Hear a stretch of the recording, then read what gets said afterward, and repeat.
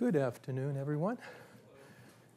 So I'm going to start off today with a small demonstration.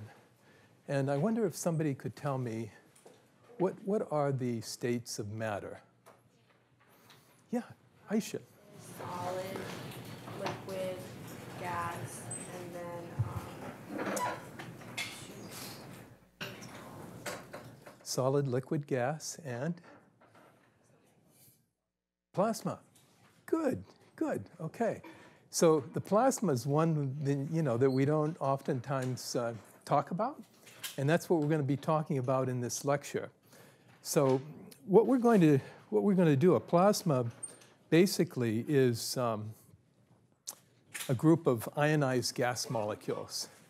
The sun and the stars are plasma.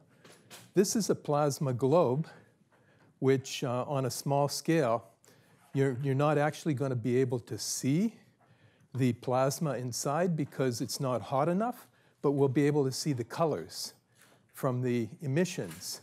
So ionization is when an electron hits a gas particle, kicks an electron off, and produces a gas ion.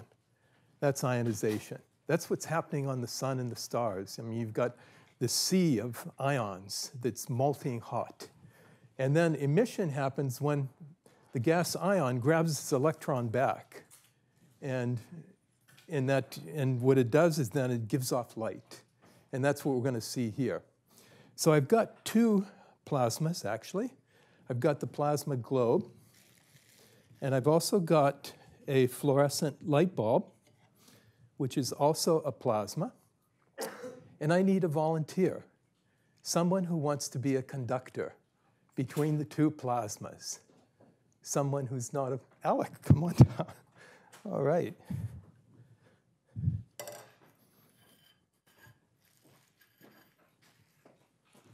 So Alex, you can stand right in the front, actually, kind of over here.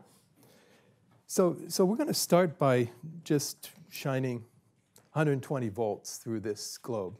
That's 120 volts going through. And what I'm going to be doing is putting 70,000 volts through this. And then we're going to, Alex is going to be the conductor, so we're going to put the 70,000 volts through Alec, and they'll crawl along his skin, the surface of his skin, and he's going to hold the fluorescent light bulb in his other hand, and I don't know, hopefully he'll be able to light it. I mean, in that fluorescent light bulb, it's plasma, there's mercury. You have to ionize the mercury first. It gives off UV radiation, grabs its electron back, and then it shines that invisible UV on the phosphorescent coating of the bulb, and we see the white, the white light given off. So we'll try this out. Can someone shut the lights off there? Just turn those lights off. Yeah, just hold, I think so, yeah, just hold that in. That's perfect. And so before we start, Alec, I think we're going to have you, let's see if we get this thing going here. Want to just bring your hand up toward that? Yeah. Okay. All right. Put this pair of goggles on just in case. Okay. Mainly for the fluorescent bulb. Okay. So now what's going to happen now is I'm going to have you hold your hand there and don't take it off. You're not going to get shocked. Okay. And I'm going to have you hold this in your other hand. Now put your hand there. Good. Now here we go. Ready? Wow. All right. You feel a little warmth on your hand? Yeah. Not too hot? Not too hot, no. 70,000 volts going through him along the surface of his skin, coming out the hand and ionizing the mercury in a fluorescent light bulb. So that's pretty good. Thank you very much, Alec. You're very brave. Yeah, give him a hand. All right, so you saw two plasmas there. And the plasma we're going to talk about today, and here, we'll bring the lights back up there. Oh, there we go. He's got them. We've got our own technician here, so excellent. So we've reached the final lecture in this series. We're going to be talking about inductively coupled plasma mass spectrometry. And this is a lecture where you'll be able to impress yourself and your friends, because there's only 2 of these machines at MIT. And it's a very rare opportunity where we're actually introducing this machine in 5310. You're going to be the first ones that have an opportunity to use this machine. So we're going to answer a series of questions here. What is ICP-MS? What can be detected with it? What are the main components? How it works? And some of the challenges we're going to face in using it. And then we'll talk a little bit about the MIT experiment. And we'll spend the last 10 minutes or so talking about mercury analysis. So, inductively coupled plasma mass spectrometry. There are 2 things that separate this from all other forms of mass spec. And they are high temperature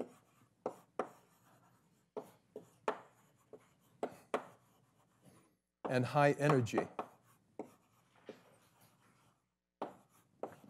And it's a combination of those 2 things that allows the sample to decompose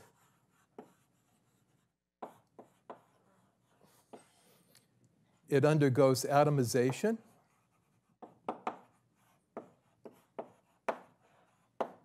and then ionization.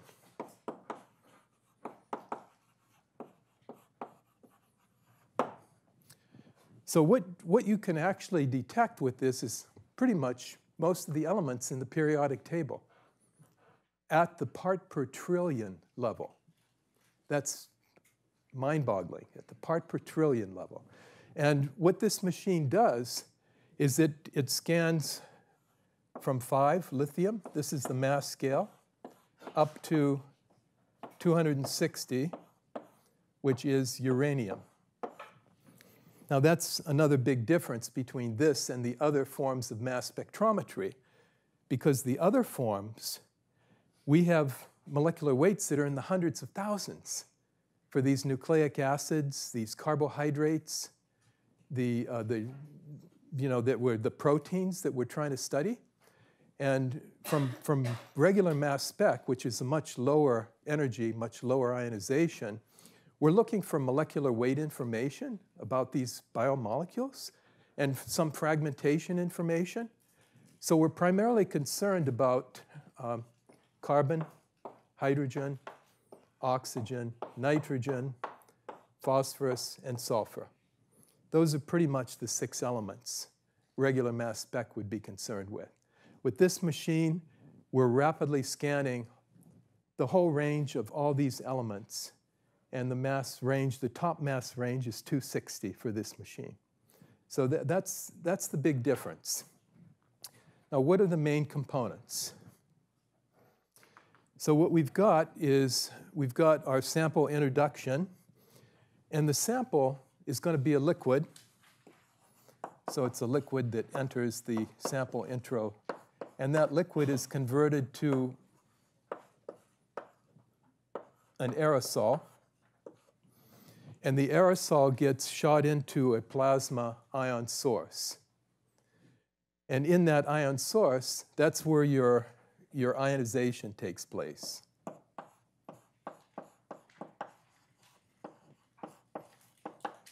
The sample is going to be dried out, decomposed, atomized, and the elements are going to be ionized. And then we've got an ion lens which focuses that ion beam. So this focuses the ion beam.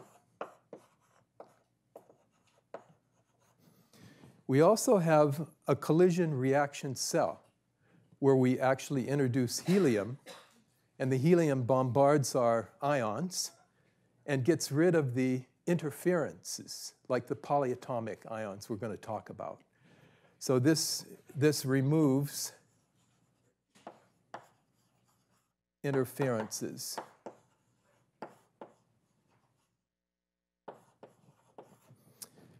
And then the monatomic ions that are left enter this quadrupole mass analyzer, which is 4 rods. The ions travel down the center of those rods, and they're sorted by their mass-to-charge ratios. The ions are then counted at the detector. And we've got, the detector actually records the counts per second of every ion hitting it. And these counts can be like hundreds of thousands of counts for each ion every second. So counts per second recorded. And interestingly, the detector takes those counts per second, and then it goes and looks at our calibration standards. And it associates those counts per second with our concentrations in our calibration standards, and then you've got concentration for your samples.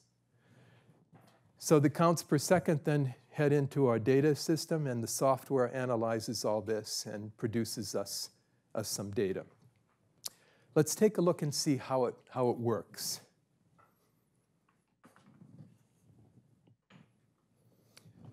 So here's our sample, a liquid sample.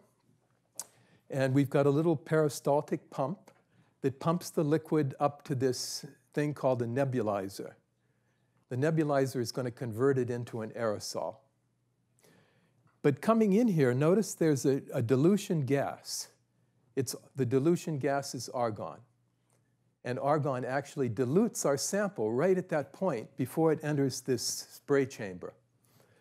Once the aerosol gets in here, there's a makeup gas, also argon, that pushes the droplets down to the bottom of the tube.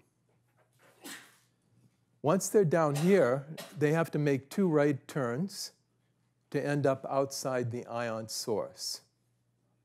And those 2 right-hand turns cause the larger droplets to be pumped out and fall by the wayside. So the most sample that is actually going to enter this ion source is only about 2% of our original sample. We've gotten rid of the rest. Now, once it goes into this ion source, there are 3 concentric glass tubes. So the ions will go into the center tube here. And look at these gases coming in here, plasma gas and auxiliary gas. They're coming in at right angles. And both of those gases are argon. So the gas comes in at right angles, and it forms like a mini tornado inside of this tube. It's like a hurricane going on in there. And that cyclonic motion picks up the sample into a vortex. And what goes into a vortex stays in a vortex, right? So you've got your sample trapped up in this vortex, moving through this tube, and then there's an electrode sending electrons out. And look at this. We've got this RF coil wrapped around the glass tube. That's producing about 1,500 watts of power. It's like 27.1 megahertz. And look at my hand. The old right-hand rule goes into play. Remember this? What are my fingers doing? What are we making in that tube? Roberto? Yeah, an electromagnetic field. And that electromagnetic field is thrashing around in there, and it's so powerful that it can rip an electron off argon. So we've got our argon hitting that energy. There's your high energy. And you've got argon ions plus electrons. And those argon ions and electrons are just smashing around, twirling around in there. And the collisions from that, the kinetic energy that's given off, that's your plasma. So that's all happening inside of that tube. Let's take a bigger view of it. This is a blown up view of what's happening here. So here's your aerosol sample going down the center tube. What happens to the sample is it's actually, the liquid is dried out to a solid in that tube. And then that solid is vaporized. It's atomized, decomposed, and then ionized. The temperatures in here, they can get up to 8,000 Kelvin. I mean, you're talking like the temperature of the sun is what, 6,000 or a little under 6,000 Kelvin? So the temperatures are very hot. And you can see this plasma when the machine is on. You'll see the glow of this white, hot plasma that's actually formed in there.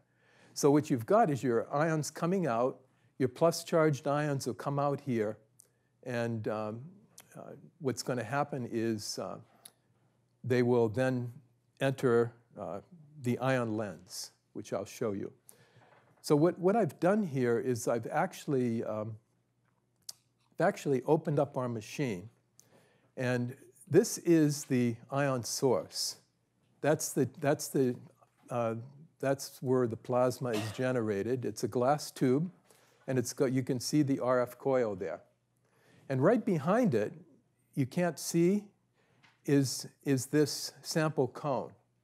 So what I did is pushed a button here and moved this back to reveal the sample cone.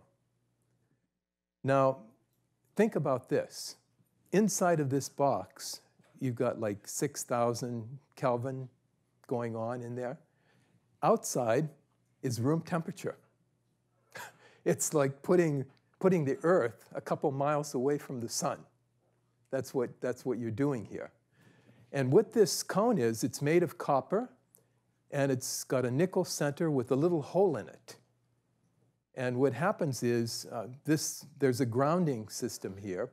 So the electrons coming out of this torch box, coming out at the speed of light, go to ground. The positive charges, the ions, cannot go to ground, so they build up on this cone. And here you've got a cone with all these positive ions building up with a tiny hole in it. It's a no-brainer. They get pushed through. And so on the other side of this box is the high vacuum, low pressure area of the mass spectrometer.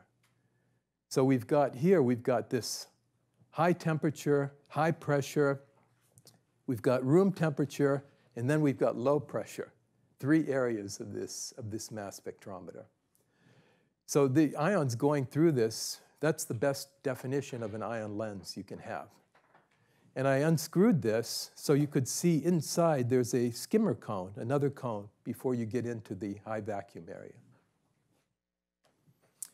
So now, let's talk a moment about the challenges with this system.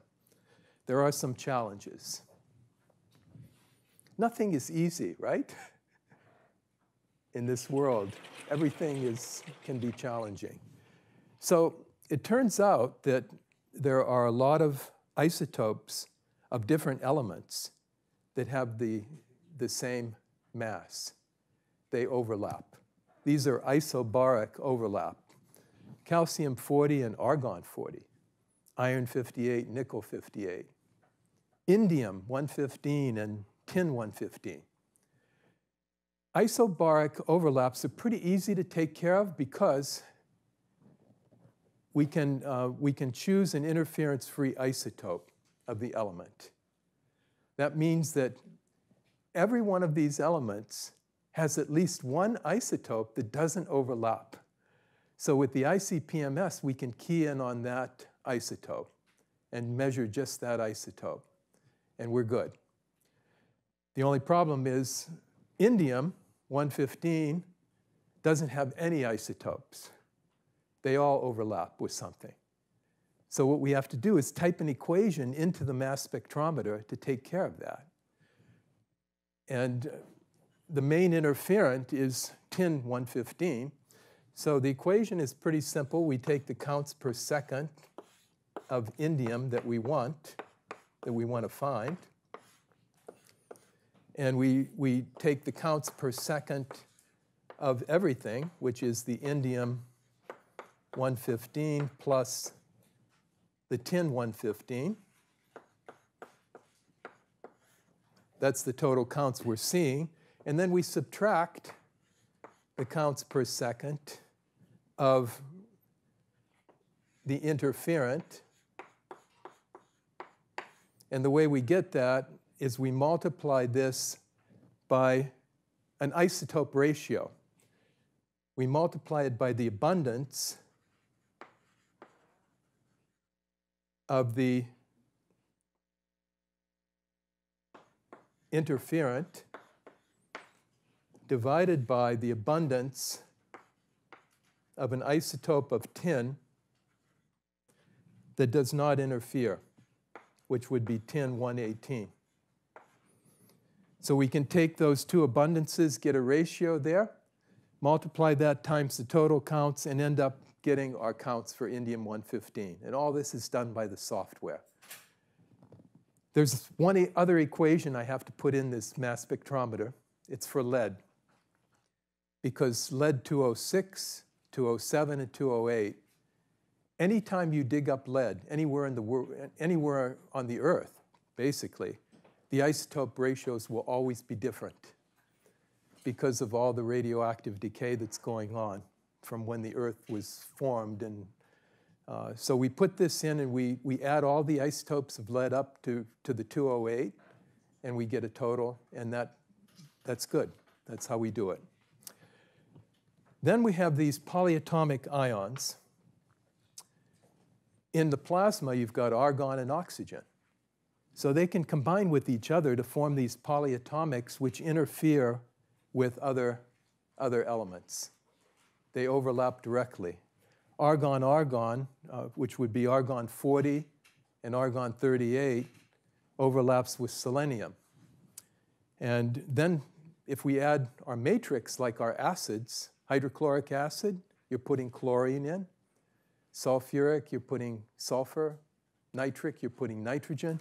So you can have a whole slew of these.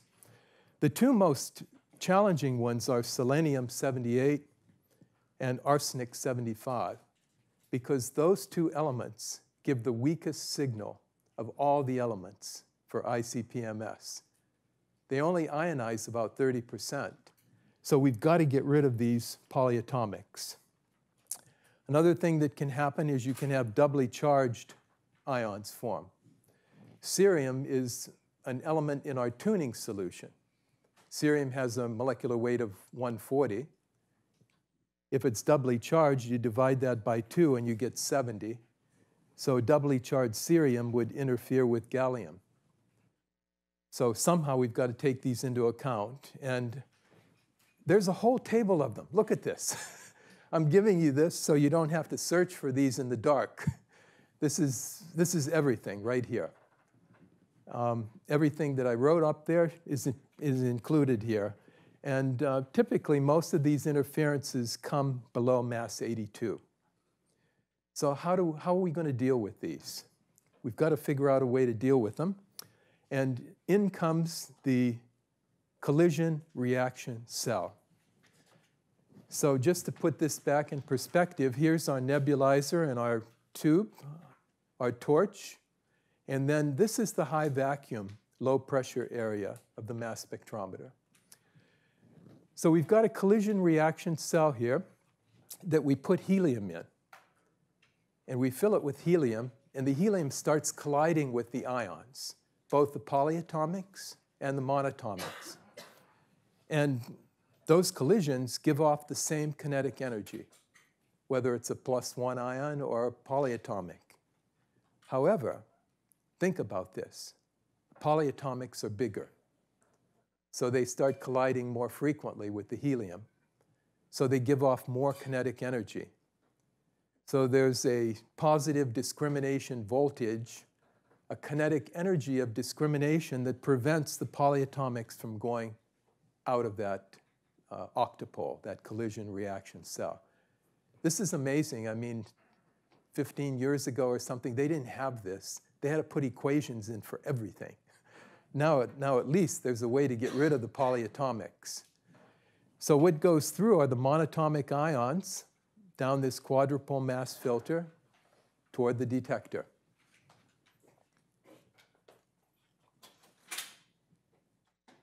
This is the detector. It's a pretty fancy detector. It's got these dinodes, which are electrodes in vacuum that produce electrons. They multiply electrons. This thing has 26 dinodes connected together. So when the ion hits, produces a couple electrons, those electrons hit the next dynode, they get multiplied exponentially, and then it continues. And then finally you get down here to the last dynode, and that's called your pulse signal. And that's where you could have 1 million counts or something. And once that signal becomes saturated, then the machine says to itself, well, wait a minute, I have to pull back. So it goes back a few dynodes, picks up the analog signal, and then the software multiplies that by some pulse analog ratio to make it look like a pulse. It's quite complex, but you can actually, when it's graphing your elements, if a point goes on the graph, you can tell whether it's a pulse or analog point, and if it's been corrected. So this is pretty much the detector. Let's see what else we have here. So what are we going to detect in this lab? So we're actually going to be looking at these 29 elements. We picked 29 elements that we're going to be scanning and monitoring during our river lab. What we did is we actually got standards that contain these 29 elements, so we could make up calibration standards for you for this lab. We also have a set of internal standards, which are 4 elements that are not part of the 29 elements that we're looking at. And the internal standards are there to actually, they're pumping through the machine constantly with every sample, with every calibration standard, with your blanks. And they're telling us about the drift of the machine. We can look at this and see, oh, things look pretty good. They're hugging together very nicely. This run here is about a 5-hour run. And so if those internal standards are staying together, we know the machine is doing well. But if something happens to the internal standards, then we see we might have a problem. So we can actually go in and try to figure out what's going on. Along with this, we also have quality control standards. Here's your 29 elements again, but we bought these from a different company than our calibration standards. And each one of the elements in this mix has a defined concentration. So this mix comes from the National Institute of Standards in Gaithersburg, Maryland. And we'll be running one of these with your samples. So you'll be able to look at this and say, oh, these look pretty good, you know? We're very close to the ranges we want. That means things are working well. Your results are really going to mean something, you know, when we have all these controls and all our calibration standards and quality control standards. So a little bit of EPA terminology. When you get your report, which will be a PDF file, you'll see various things like calibration blank. What this is just reagent water that's acidified the same way as our calibration standards. And we run that blank before we run the calibration standards. And then we'll run a series of maybe 10 calibration standards, do another blank, then we'll run our quality control standard. And we'll also be running something called a laboratory reagent blank, where one of the TAs will actually take water to the river, millicube water, and open it up and just let it breathe the air there, and then bring it back to the lab. And then they're going to filter that water the same way you're filtering your real river samples. And then they're going to acidify it exactly like you're acidifying your river samples. And so we're going to have a blank called the laboratory reagent blank that will tell us, hey, there may have been something in the funnel we're using, or something in one of those new filtering membrane discs that got into this sample, and it's also going to be in your sample. So that's another quality control. And then we're going to run 10 samples, and then we run a CCB, which is a continuing calibration blank. It's another blank just to make sure everything's okay.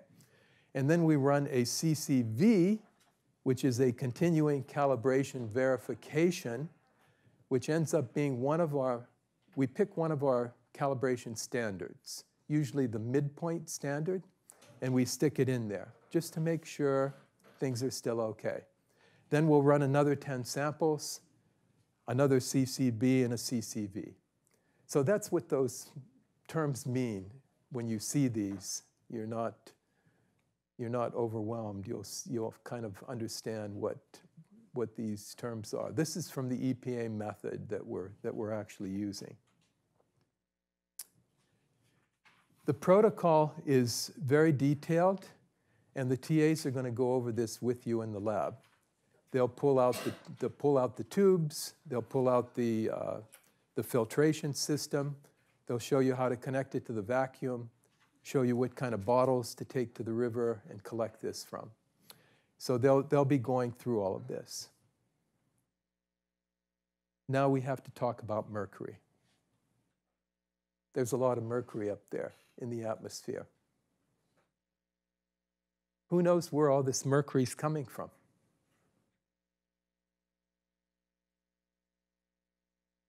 Where does all the elemental mercury in the atmosphere come from? Ryan? Coal is a big one. Yeah, that's a man-made source of some of the mercury. Yeah. What else?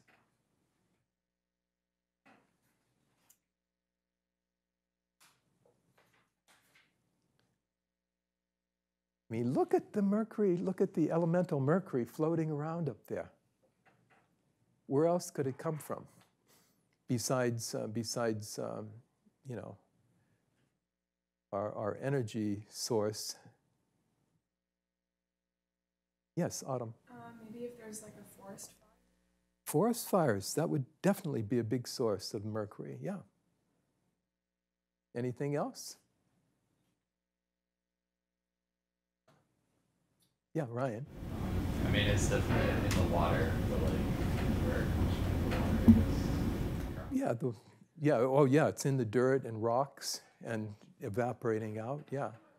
I mean, another big source would be volcanoes, natural source, yeah. So probably about 2/3 of it comes from our fossil fuels, and 1/3 of it comes from natural sources. But once it gets up there, once it's in the atmosphere, this elemental mercury, there are plenty of things up there that can oxidize it. There's ozone up there. There's hydroxide radicals. There's chlorine and bromine in the troposphere. So this elemental mercury gets oxidized to mercury 2. And then it rains outside, right? Where do you think that mercury 2 goes when it rains? It's coming down on us, right? It's going into the water. And once it gets in the water, there are a couple things that can happen.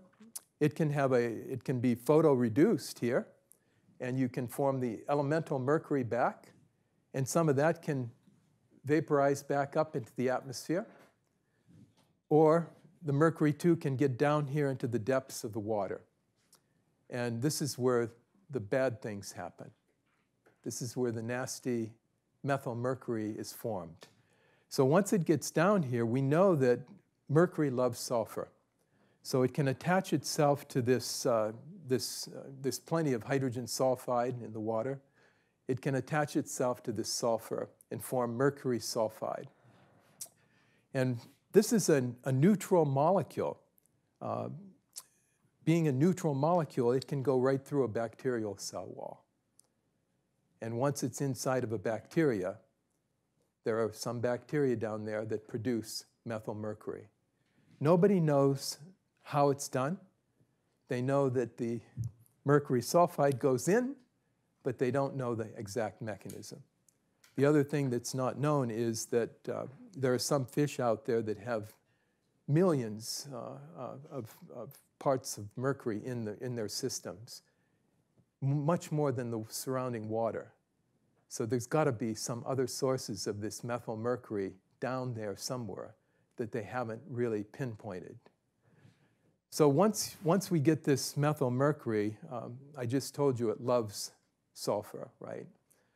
So you get this stuff in the body, this organic form of mercury. It's going to go for your cysteine amino acids, and it forms a covalent bond to the sulfur. So you've got this carboxy ethyl sulfonyl methyl mercury here.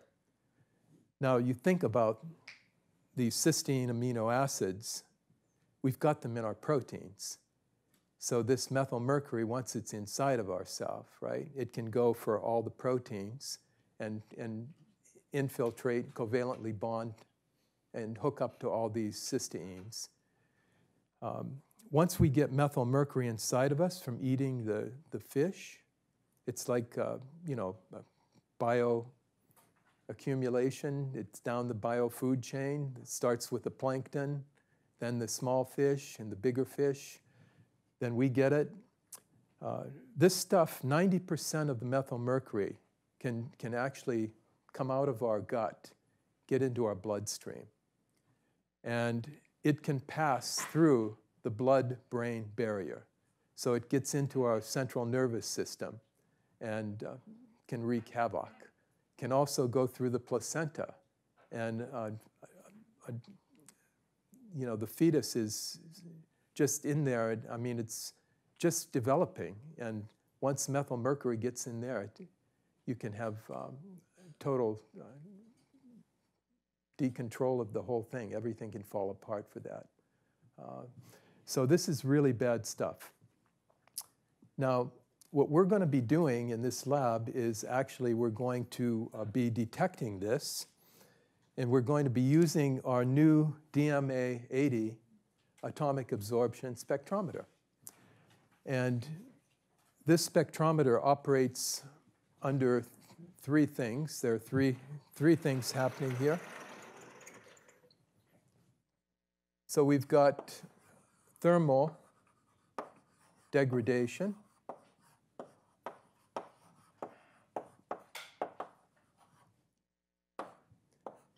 You've got amalgamation.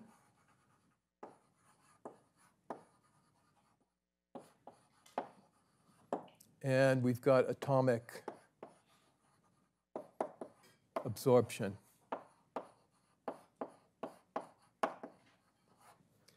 This spectrometer has 2 detectors and 3 cells. It's called a tricell.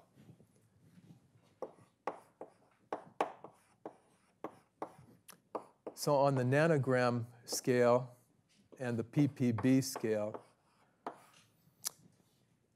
one of the cells will detect from about 0.01 to 10 nanograms, which is like 0.1 to 100 ppb.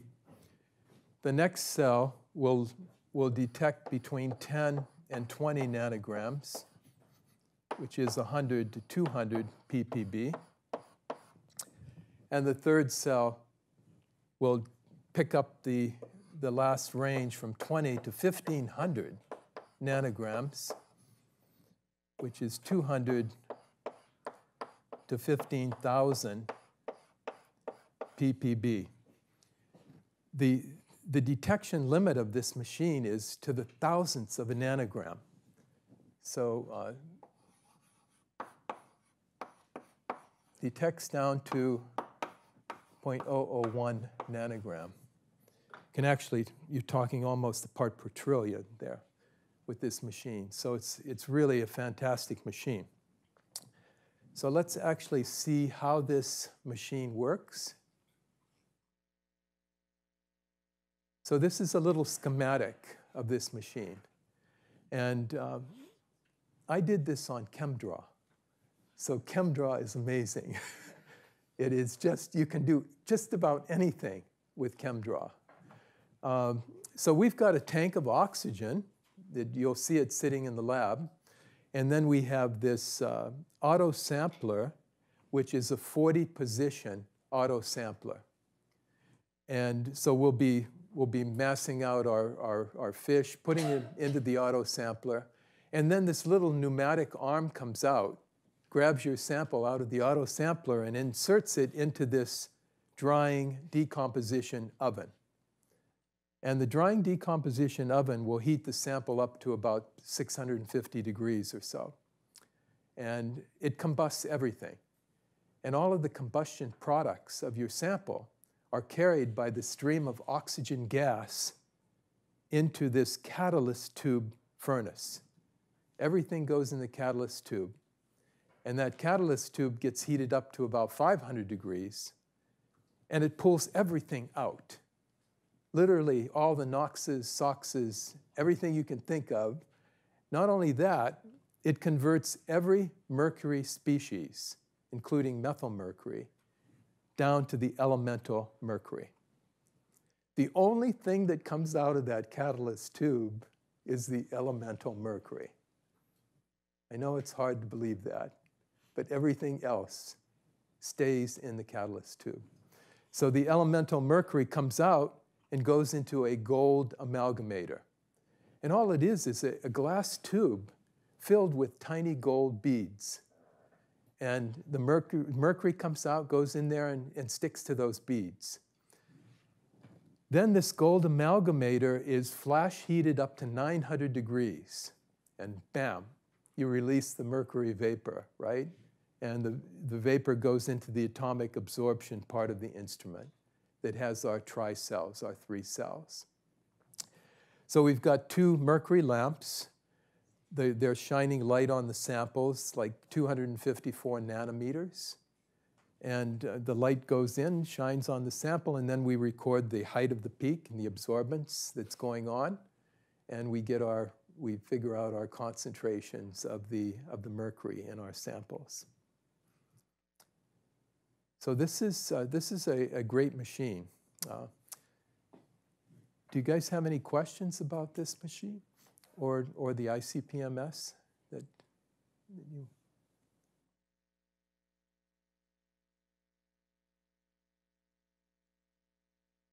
There's no sample prep for this machine, which is amazing. We can do solids, liquids, or gases. And you can actually follow your sample through. There's a system status that you can turn on, and you can see your sample traveling through the various positions while it's going through. It's pretty easy, just 3 simple steps.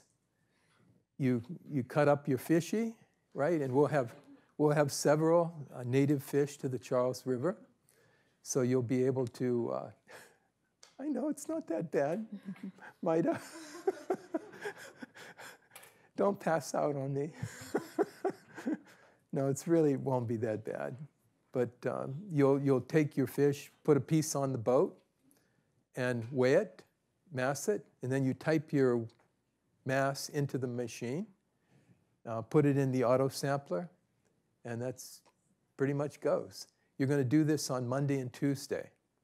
You'll do this at the beginning, and then after that, you'll make up your standards for the phosphate lab, and you'll do the phosphate testing. You'll go to the river and get your bottle of water for the phosphate.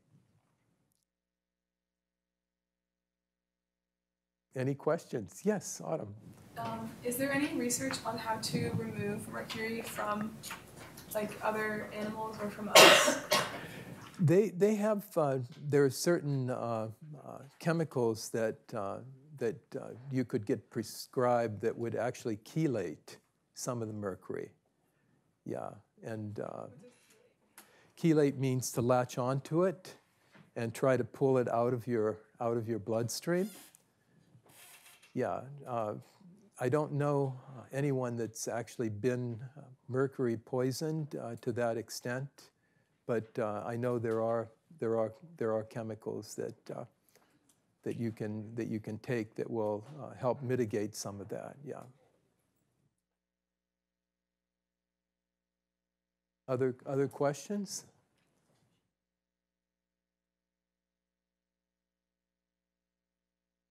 So when we're when we're doing the ICP-MS next Wednesday and Thursday, we'll have you can come in and take a peek at it. You can look at the plasma.